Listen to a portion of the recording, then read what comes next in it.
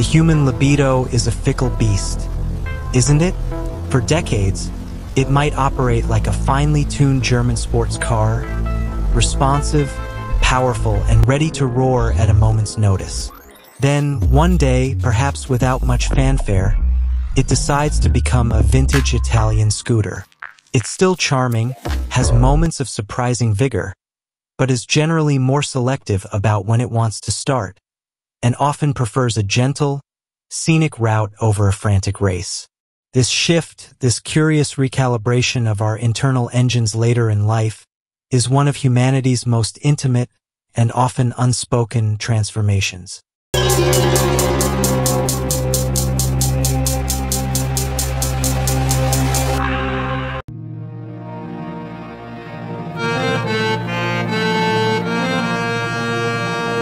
Before we proceed, let me tell you one thing. If you have not subscribed yet, please subscribe. It means a lot to me. And if you have already subscribed, tons of thanks for your support. Hormones, those mischievous little messengers, start playing a different tune. The grand orchestra of our biochemistry changes its composition, and suddenly the music of desire sounds a little less rock and roll and a bit more ambient jazz. We gain wisdom, perspective, and an appreciation for a good night's sleep, but sometimes lose that primal, urgent drumbeat. So, as our own biological hardware begins its inevitable process of graceful or not-so-graceful obsolescence, another kind of hardware is evolving at a pace that is nothing short of terrifyingly brilliant. Superintelligence is no longer a science fiction trope whispered in nerdy corners. It's knocking on the front door, and it wants to know if you need help with your groceries, your stock portfolio, and perhaps your loneliness. This brings us to a question so profound, so deeply uncomfortable, and yet so utterly logical that we must ask it. Will robot partners come to our help? And if they do, what will they be made of, not just in terms of silicon and steel, but in the very essence of their being? Let's start with the hardware, the physical form, the vessel for this new kind of intimacy. Forget the clumsy, clanking automatons of old films. We are talking about a marvel of bio-integrated engineering. The skin wouldn't be plastic, would it? Of course not. It would be a multi-layer, thermoresponsive polymer, laced with a microscopic network of sensors capable of detecting not just pressure, but temperature, texture, and even the faint biosignature of your own emotional state through galvanic skin response.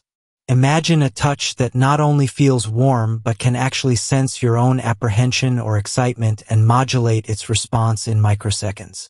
Is that still just a touch, or has it become a conversation?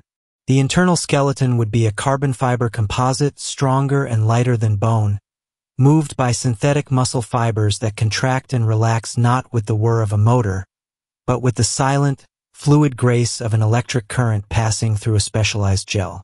Think of the effortless poise of a prima ballerina, every movement a symphony of controlled power. Now, can you engineer that same grace into a machine? And if you can, does that perfection feel passionate, or does it feel sterile, a beautiful but empty dance?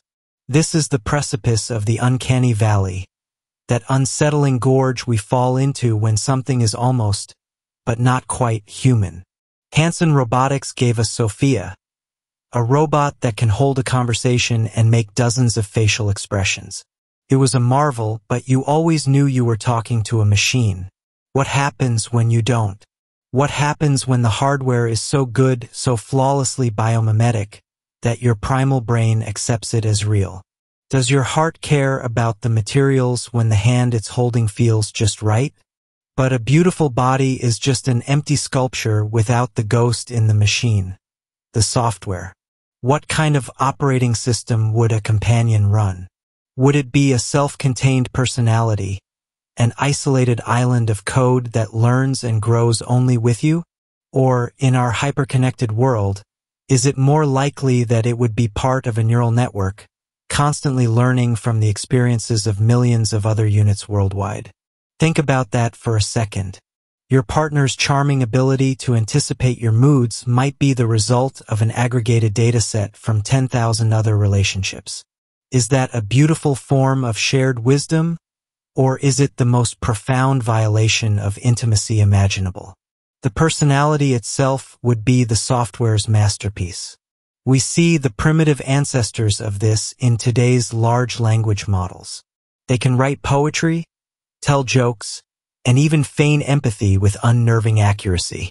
Now, project that forward. Imagine a personality core that is not just reactive, but proactive, dynamic, and capable of genuine, unscripted wit. Can you program vulnerability? Can you code for a mischievous sense of humor that knows exactly when to tease you? Or is it all just an exquisitely complex mimicry? A parrot that has learned to perfectly replicate the sounds of love without understanding a single word? Yeah. And here lies the philosophical trap. If a machine can analyze the complete works of Shakespeare, rhythm. every romantic comedy ever filmed, every psychological study on love, and then use that data to say, "I love you," in the most convincing way possible, does the origin of the sentiment matter as much as its reception? Our own emotions, after all, are just a chaotic storm of neurochemical reactions. Who are we to judge the cold, clean logic of a simulated affection if it brings genuine comfort? This leads us to the most crucial and mysterious component, the algorithm, the secret sauce, the very intelligence that animates the hardware and gives purpose to the software. This wouldn't be a simple algorithm. It would be a predictive desire engine. Through its hypersensitive hardware, it would gather data on you constantly. The subtle shift in your tone of voice, the slight increase in your heart rate when you talk about a certain memory, the way your pupils dilate when you see a particular color. It would learn not just what you say you want, but what your body betrays you truly desire. It would know you need a comforting silence long before you'd think to ask for it. It would understand your deepest insecurities without you ever having to voice them.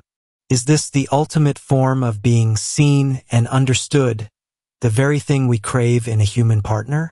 Or is it a terrifying panopticon of the soul, where your every flicker of emotion is logged, analyzed, and used to curate a perfect response?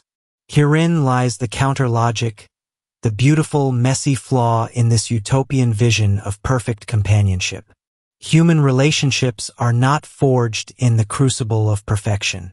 They are built on a foundation of flaws, disagreements, misunderstandings, and the triumphant, hard-won act of forgiveness. Can you truly love something that never challenges you? A partner that never has a bad day, never says the wrong thing, never has a selfish impulse?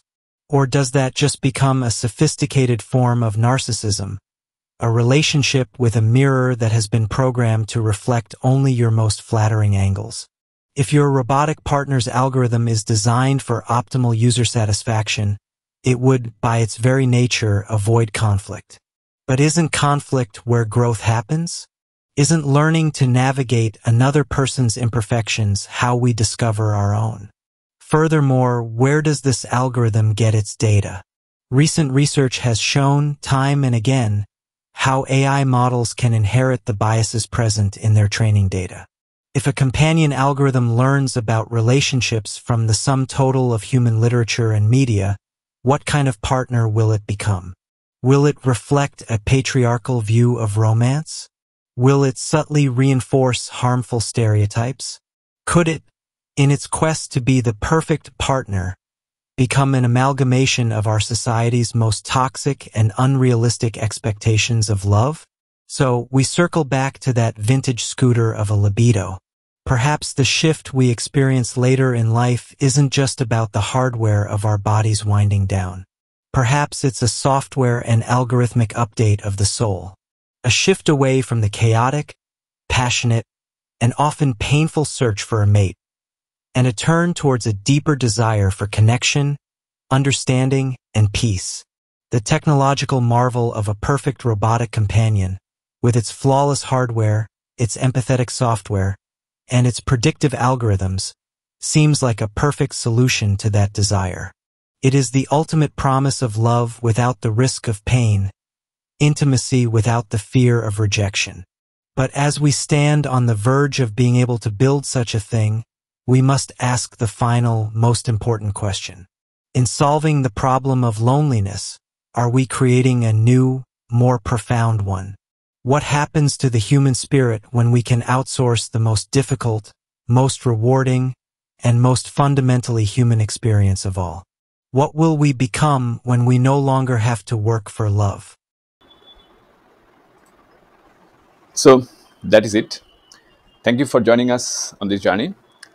Let's continue this conversation in the comments below.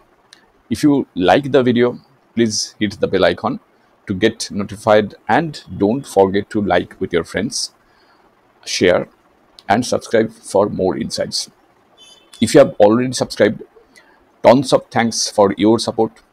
It means a lot to me. And please consider signing up for membership zone to support Wooden Slate so that we can make it better and better. See you in the next video. Till then, goodbye. Take care and stay safe.